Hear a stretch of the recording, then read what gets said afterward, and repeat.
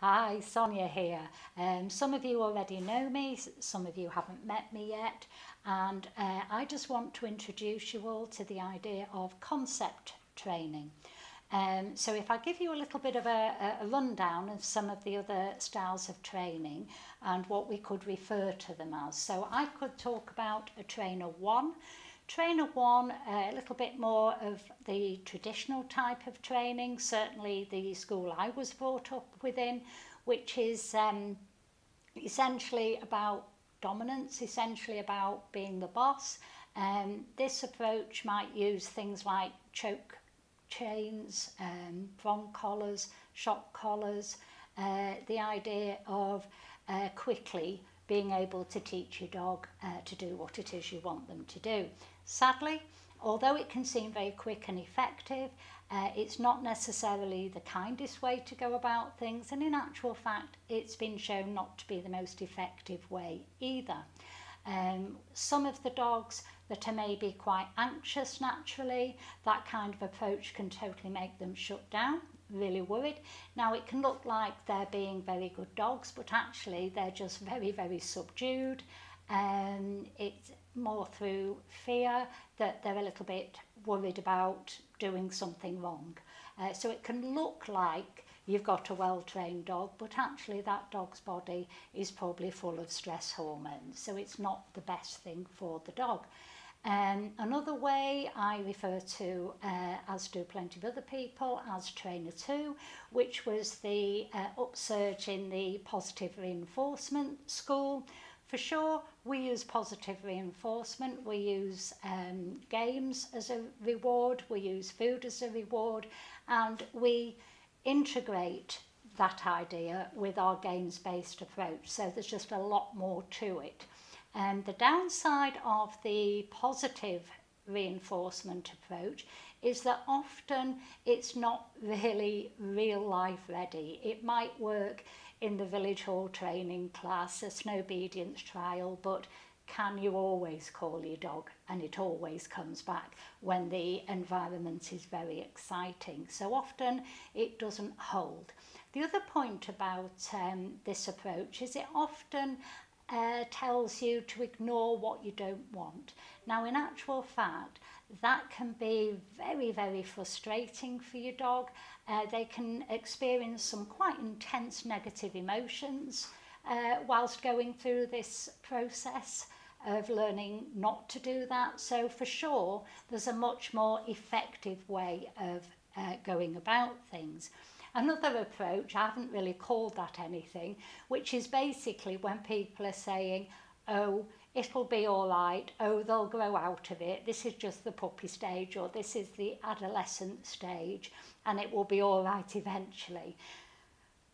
It doesn't necessarily work. You know, that's just crossing your fingers and hoping, really. And in actual fact, the longer your dog practices something, whatever it is, whether it's something you do want, but certainly if it's something you don't want, that behaviour for sure is going to get stronger and stronger and stronger. So if that behaviour is barking and spinning and lunging, growling, whatever it might be, a behaviour that you're not wanting, for each time your dog practices that behaviour, it's going to do it again and again and again. It's going to be the dog's go-to behaviour. So, you know, we're wanting to make sure that doesn't really happen. So, with our trainer 3 approach, we're looking at digging deep, and we're looking at focusing on the emotions that are motivating or driving the behaviour. So the other approaches basically are looking at the behaviour and thinking about, you know, how we might get a sit or something, or as I say, it could be the recall, and they're doing things to try and directly change that behaviour. The problem is, if we don't look at what the emotions are that are driving the behaviour, often it's not going to be real life ready. It's not going to always hold. So the trainer 3, we're looking at the idea of digging deep, finding out where the dog is struggling. We're looking at each individual dog. It's very much train the dog in front of you and relying on the feedback from the dog to tell us, you know, how we can move forward. And we're talking about concepts. Now, this might be the concept of frustration, your dog feeling frustration, that emotion of frustration. It might be that we're talking about a dog being pessimistic. This might sound a bit strange when applied to a dog, but be sure that the science has shown us that, yeah, dogs have a bias towards pessimism or optimism, as do any of the animals. Some are just more optimistic than others. So they've done lots of cognitive bias tests to show, you know, whether a dog is naturally pessimistic, you know, starts off with that personality. We've got other concepts that we look at, and what we're wanting to do is to help change or shape the dog's brain, to make it easy for the dog to be able to do the behaviour we do want. For sure, if we've got a calm, optimistic dog that can deal with frustration, that's a dog that's going to find it much easier to fit into our complicated human world. So we then play games that are specifically designed to help shape your dog's brain. So in other words, to create more optimism, to create the ability for the dog to deal with frustration, to create a dog that can get excited but still be able to think.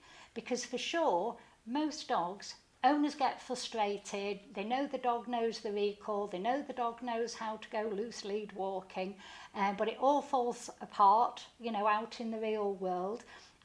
People can get quite cross about things, frustrated, embarrassed, think that there's something wrong with the dog.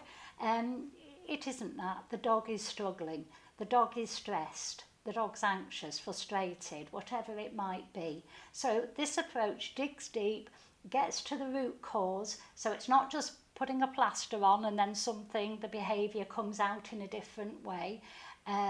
For example, with the trainer one, if you're correcting a dog for growling, you know, and you stop the dog growling by punishing the growl, well, the emotion is still being experienced, and if the dog thinks, oh, I'm not allowed to growl, next stage might be a bite. So there are things you have to be very aware of, that we're far better to find out the root cause, where is the dog struggling and how can we help our dog. So the idea is that we can create a dog that is much more comfortable, feels safe, calm and happy in our human world, and is able to deal with the challenges. That even something as simple we might think as an ordinary walk, there's a lot of challenges in our environment to our dogs, because their physiology, their nature is far removed really from what we're wanting from our domestic dogs. So we have produced a book, Lexi and I, it's called Deviant to Dream Dog. Deviant was a little bit tongue-in-cheek, and we go through 4 principles within the book. So we start off with the dog end of the lead, where we're looking at the needs and the drives of our dogs, the nature of our dog.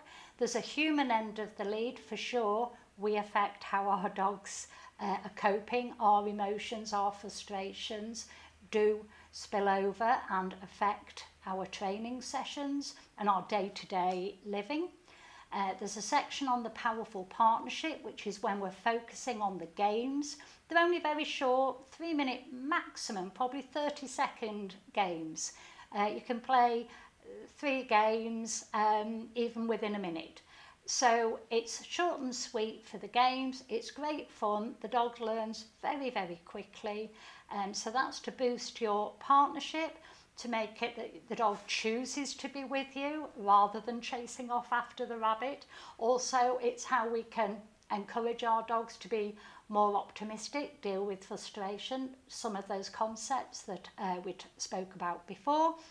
And the last part is managing the environment, and that's basically how we can set things up for our dog to succeed, so they're not practicing the things we don't want them to practice, because for each time that dog does the behaviour that we don't want, it becomes their go-to behaviour. So we look at ways in which we can manage the environment to set our dog up for success whilst we're working on the games. We're being aware of the feedback from the dog, looking at the body language, thinking about our body language, and we put all those 4 things together to move forward to work towards that perfect partnership. So we get real life results. There is science behind all of this, so we're looking at the most up-to-date scientific research, but there's also an art to it. The art is perhaps the hardest part, because that's when we're really thinking about looking at the honest feedback that the dog's giving us, so that we can adjust second by second to make sure we're training the dog that's in front of us at that moment. So looking forward to meeting you and your dogs, and hopefully we can move things forward. Thanks now.